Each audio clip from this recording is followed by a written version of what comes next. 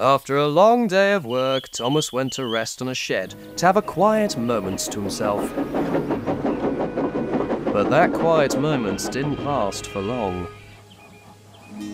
No lipstick, no eyeliner, no mascara. Oh no, why now of all bad days? Just how is a dazzling lady such as I supposed to keep the best pretty face the vulgar loves ever so dearly? Nobody loves your stupid, ugly, plastic surgery bonce at all to begin with. Huh? Excuse me? You bloody well heard me. Do you see me whinging like a soap opera, you fat old cow?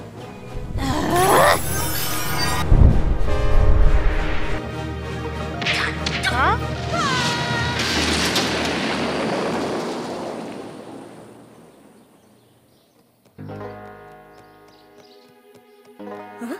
I don't care that he's having mood switch again. He's got no right to insult you like that.